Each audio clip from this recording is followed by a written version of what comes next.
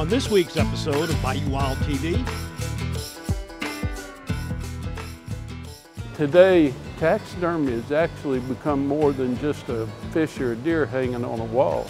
It's become almost a museum type effect where game rooms are being built, very elaborate type displays, which I think you're going to see at this show. Kind of go up and back towards the window. So this bear is the current #1 Pope and Young world record. Most people are just surprised by the size. You don't really realize how big they are.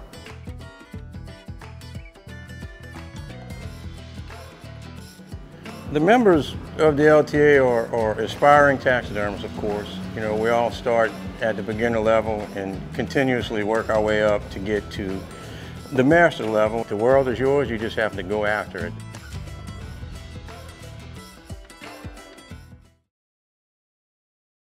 Closed captioning is brought to you by Global Outdoors. Find your next adventure and share your experiences with others by downloading the Global Outdoors mobile app or visiting globaloutdoors.com.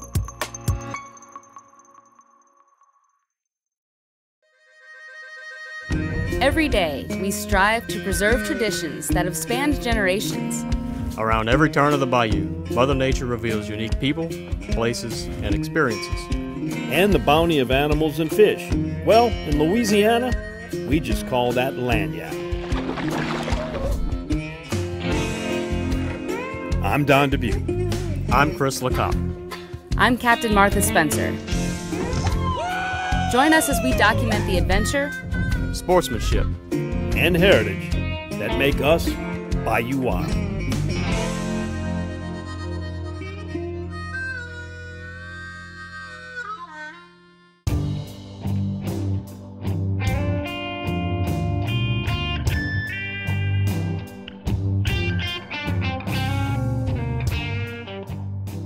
You know, one of the side benefits of going out and accomplishing a successful hunting or fishing trip is the memories it creates. And there's no better way to preserve those memories than with a taxidermy mount. This is one of my favorites here, a pair of hooded mergansers, the hen and the drake. And whenever I look at this in my office, it brings me back to that day we were hunting with a world champion duck caller, Mike Smith, over in Delacroix. Martha was there, we were filming it for a Bayou Wild show. Hit him, hit him. When I look at these birds, I remember that exact moment, who I was with, where I was, and how I did it. And there's a lot of those memories. But in some cases, it's not just the memories that taxidermy provide, there's actually some competition among the professional taxidermists.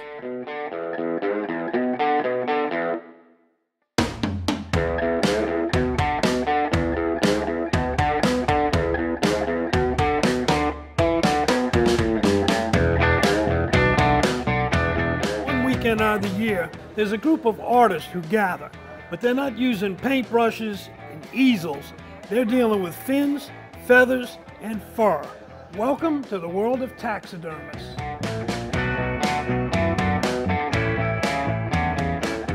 Commercial mount is a good-looking piece you're hanging on the wall, and it tells a story. When you want to compete in the taxidermy world, it's very challenging because you have to bring that animal back looking like it was when it was alive. You have to put the nictitating membranes in there. You have to create the nasal passage going into the nose. You have to create the lips. But it's extremely more challenging to compete, and it just ups your game because you know what you're up against, and it just enhances your ability to be a better taxidermist if you want to take it to that level. To be a judge, you had to be a competitor because when you compete, it offers a pathway for excelling in taxidermy, and the better you get, the higher awards you win.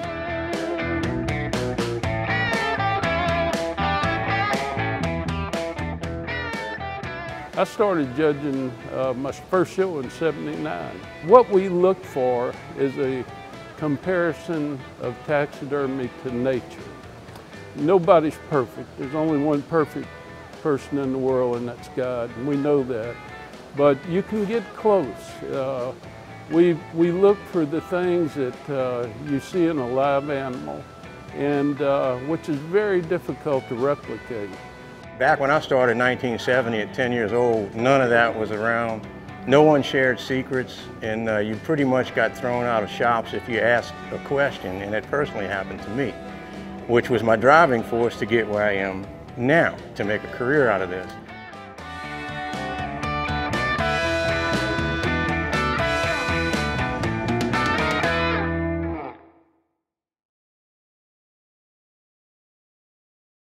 If you're lucky enough to bag a deer or a hog this season, bring it here to Double D. Double D processes hogs and exotic game and guarantees your product is always the meat you brought to Double D. Double D Meats in Bogalusa, home of country smoked, spicy jalapeno cheddar, and other customized flavors. Bring your deer or your hog here to Double D, where you always get your meat back in return. It's worth a drive to Bogalusa from anywhere. Double D.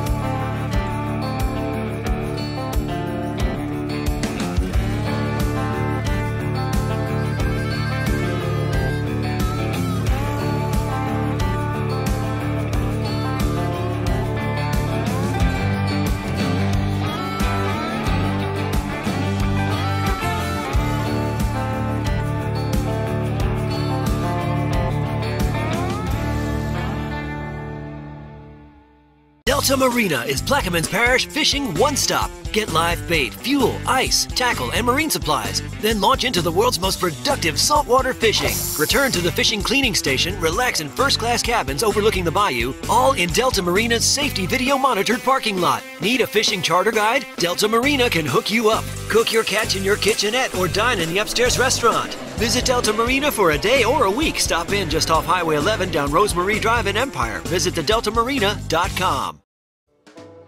Discover the taste of Louisiana that's seasoned just right.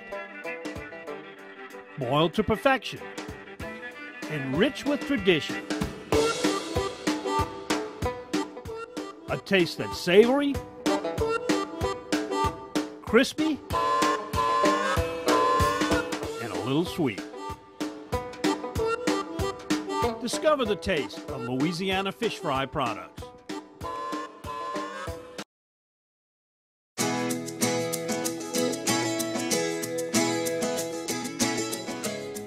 If I've learned anything about working with taxidermists over the years, it's how generous they are in sharing their experiences and their talent that got them to the point where they are.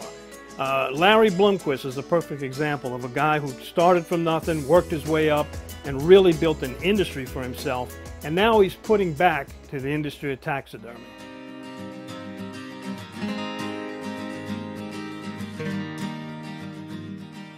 I got started in taxidermy at a very young age. I was 11 years old.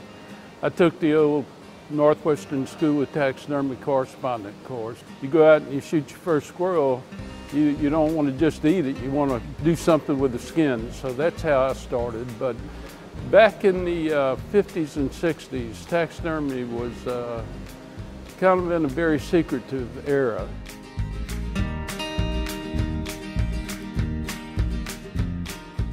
I had the opportunity to go into taxidermy full-time at an early age. I was in my 20s. And the rewards are just bountiful because the individuals that come in to use our services have been successful. They're very proud of what they've taken and the effort that they've given to take it. So that has been super interesting. The other reward is doing something that if you had a favorite hobby and you were able to make a living at it, I don't think there's a better thing in life.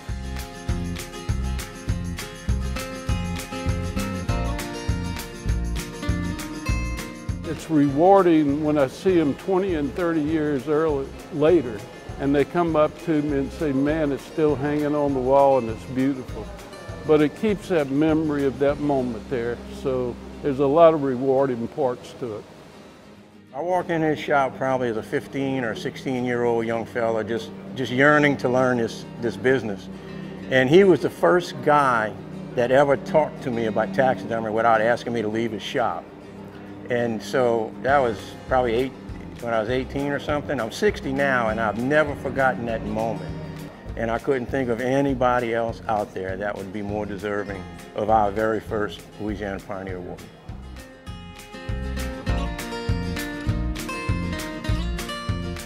But our industry since the 70s, especially through the 80s, has just gone through what I call a renaissance.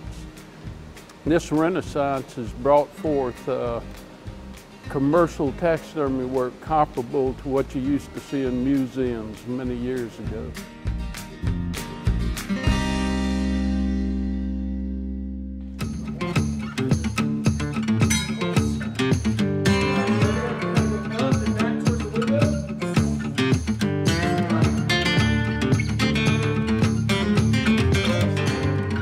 So this bear is the current #1 Pope and Young world record.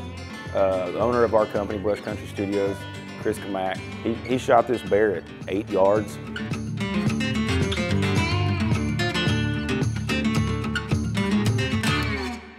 He had come up with the idea of wanting to use one of these eagles in it, and so we kind of went with that, the bear and the eagle, and then everything just kind of started coming together. To mount the bear, there was probably 100 hours in the bear. The actual tree we found with the burnouts, and we liked that, so it's just too big to use, so we had to go through here and replicate and mold this tree. There's hundreds and hundreds of hours in that. There's several hundred more hours in the base itself. This particular eagle is actually made of chicken feathers. This is a reproduction. You can see it does have a band on it, and that's just saying that it is not a real eagle. You know, when I saw that grizzly bear, it brought back memories of Alaska, because I had one pretty much in the same position that confronted me on a trail. But it's so impressive, and I think this is something that serves to really showcase an animal that the photographs, the movies, the zoos really don't do him justice. But being a taxidermy, a specified mount, it allows the viewer to get right up close and personal and really feel like they get the total immensity of what that beast is. This bear has been from Texas to Nebraska to Missouri to Nevada. It was designed for that, to travel, and it was not mounted as a competition piece by any means. Most people are just surprised by the size. You don't really realize how big they are.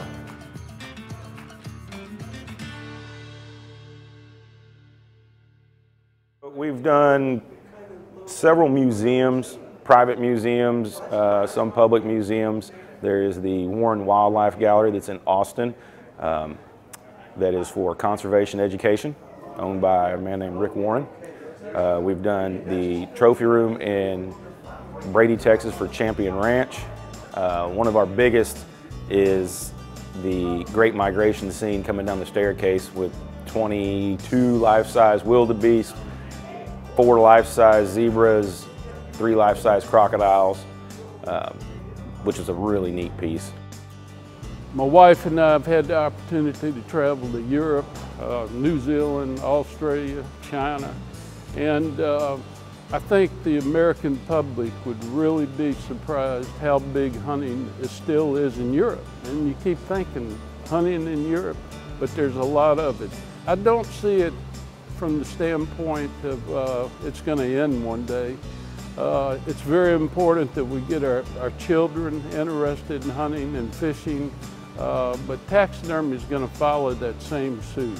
The future is good and bright, I feel, for all of us, but we do have to stay on our toes and speak good things about what conservation is and moving forward.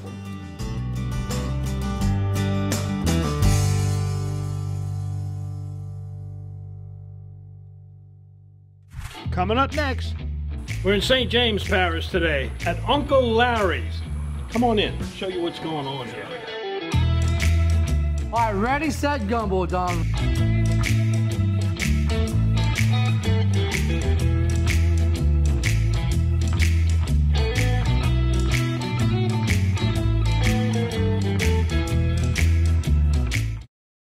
At Parish Coffee, we wanted to create a coffee brand that people would love to drink every day.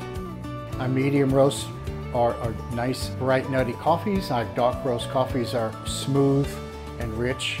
I think it's important for consumers to recognize that sometimes it's your neighbor that you're supporting. People can go to parishcoffee.com to find the entire selection of coffees. Hi, I'm Miss Louisiana Julia Claire Williams on behalf of the Louisiana Propane Dealers. We're all used to bad weather in Louisiana, and we know the benefits of clean, portable propane gas during those emergencies. But if your propane tank is ever damaged in a storm, you should have it inspected by a certified propane dealer.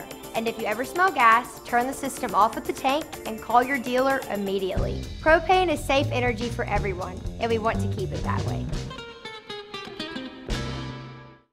This is Don Dubuque asking you to join me as a member of the Coastal Conservation Association. For 30 years, CCA has worked in Louisiana to conserve our incredible fisheries, making sure that our fishing is great today and for generations to come. Whether looking out for redfish and specks, eliminating gill nets, building reefs across the coast, or work at the state capitol and in D.C., CCA is doing what's best for the fish and the sport we love so much. Your $30 membership will ensure that this work and our great fishing endures well into the future. Go to ccalouisiana.com and join CCA today. In 1967, Dutch Stogner realized his dream to run his own meat market. 50 years and 3 generations later, Double D and the Stogner family still operate with Dutch's original commitment to quality. Pick up some Double D sausage today and share your good times with us on Facebook.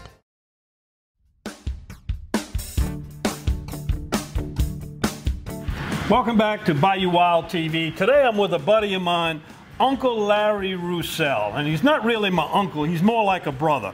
We go back a long way fishing and cooking, and Larry, you come a long way in cooking. You got your own line of products now. Tell us about these products from Uncle Larry. Well, Don, first I want to welcome you to Uncle Larry's Research and Development Center. Okay.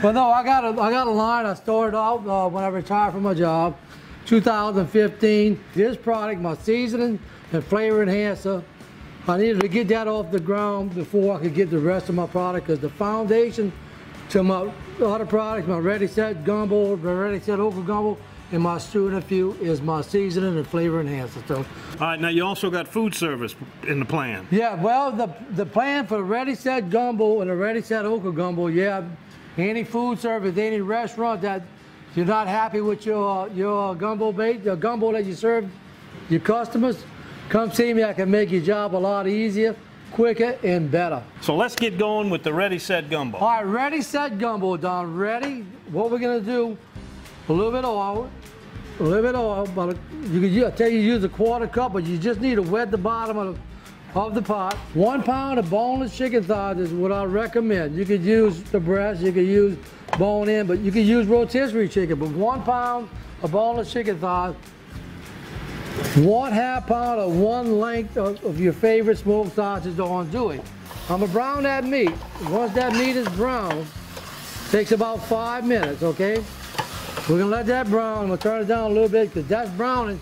Then the next step, after 5 minutes of browning, we're gonna go to step number 2, and that's set. So we turned this off just a few minutes ago. We got this coming on.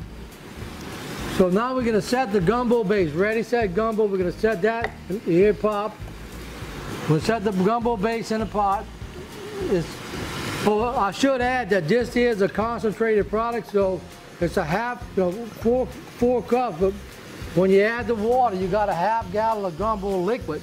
Now, how important is it that you get the water to the base mix exact? Can you make it a little thicker or a little stronger? Very good question, Tom. I'm glad you brought that up. Yeah, you can. If you like a real thick gumbo, you're gonna get the spiciness with it now. If you like it thick, what you do, 2 cups of water. If you like it thinner than this, you go 5, even 6 cups of water. So if you like your gumbo kind of soupy, you got that, but if you like it thick, almost like a jambalaya, you got that too. That's exactly, very good point. So yeah, this is gonna come to a boil. That's gonna take about 10 minutes. So whenever we come to a boil, we're gonna shut it back. So cut it back to a simmer. Here's when gumbo's at its best. After we shut it down, 2 things are gonna happen. The chicken and the sausage, especially when I do it, they're gonna absorb that flavor of the gumbo as they sink. The oil is gonna come to the top. You skim the oil. That's when gumbo's at its best.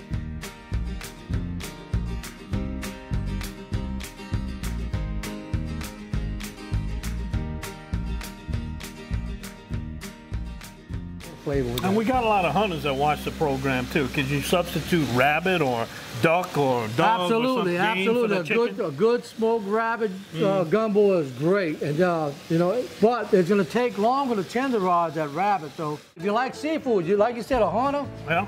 People on the go, people busy, people don't have enough time to cook. If you get the ready-set okra gumbo base, this is aimed towards seafood. This is the ready-set okra gumbo base. We did a seafood gumbo with some Louisiana shrimp and Louisiana crabs, okay?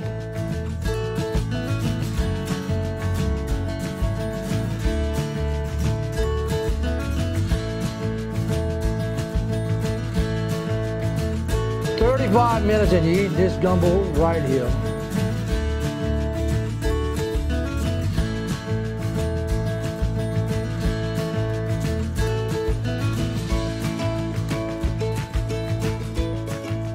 All right, here we go. Here's the test.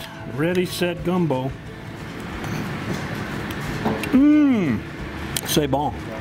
That's what we want to hear. Thank you very much, Don. And here's the seafood gumbo. I'm not going to taste it because I'm going to let your wonderful staff try this after, but I know it's going to be good. But crab and shrimp from Louisiana, the best crab and shrimp around. There it is, Ready, Set, Gumbo, and the other Uncle Larry's products. Tell them where they can find it. All right, you can find it, really my stronghold is the river parishes, St. James, St. John, St. Charles, Ascension, now getting into Livingston, but hopefully with this, your show, I'm going to start expanding throughout South Louisiana and other areas. So. And your website. Of course, they can find you on our website, Bayou Wild TV, and the link right to yours, but they go direct to yours. Okay, direct to just go Uncle Larry's Food and Spice.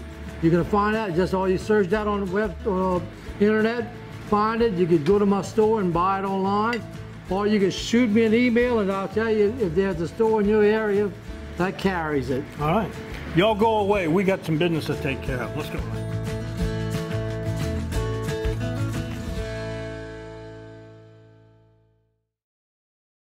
We love our children. We protect them. We guide them. We prepare them for life in the world.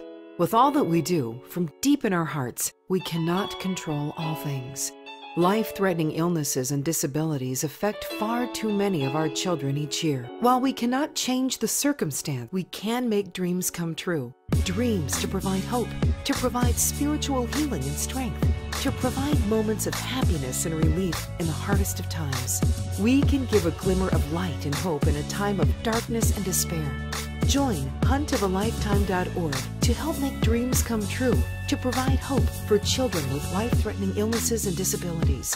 Hunt of a Lifetime is a non-profit organization fulfilling dreams for hunting and fishing trips to youth 21 and under with life-threatening illnesses and disabilities. Visit huntofalifetime.org to learn how you can make a difference.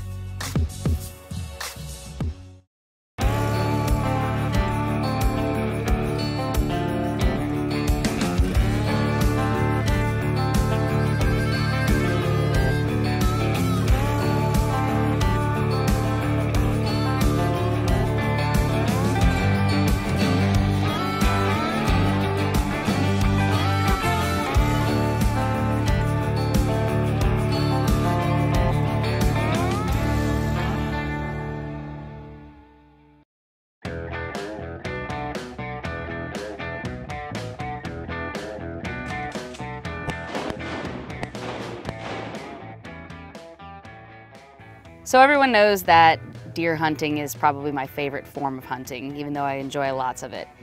Even though deer hunting might be my favorite, I feel like taxidermy with birds might be my favorite thing to preserve because the few that I've had done are just so beautiful, and the ducks that I've chosen to mount are my first wood duck here that was shot at the island down in Parody, and this was a slough hunt, and we'd only done a few of them, and I'll never forget it because it was very short-lived and very quick. I had to preserve the one and only wood duck that I shot. He's just remarkable with all the colors.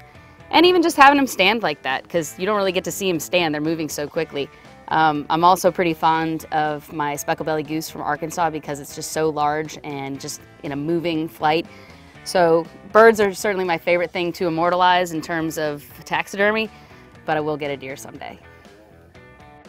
I'm often asked the question, what's the most difficult animal you've worked on, or what's most difficult to do? Birds are one of the more difficult to really become very efficient and good at. The wild turkey was a challenge because it's a big bird. You've got a head with no hair on it, so you can't cover up faults. Fish are very much alike, except when you get to saltwater fish. And most saltwater fish today are reproduced. But you can skin mount saltwater fish, but it's a very tricky process. And a taxidermist would have to charge twice as much as they would to do a reproduction, to do it and do it correctly. So your saltwater fish would be one of the more difficult.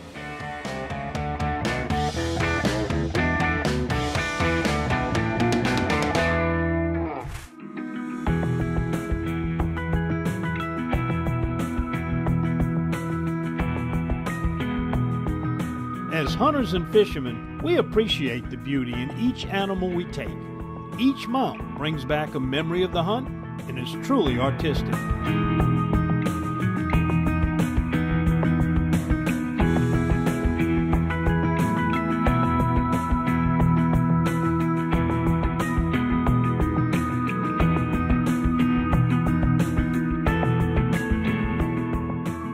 I've watched this growth.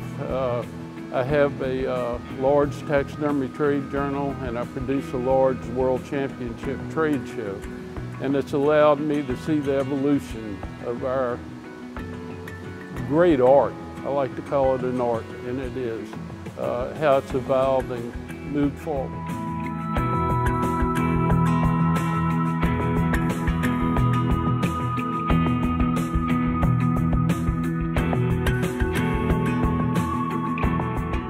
It's a fascinating art, and it is definitely an art form. When you take a skin and a pair of antlers or horns and turn it into something that looks like it's breathing, and your client tells you the thing looks like it's alive, that's the best payback you'll ever get.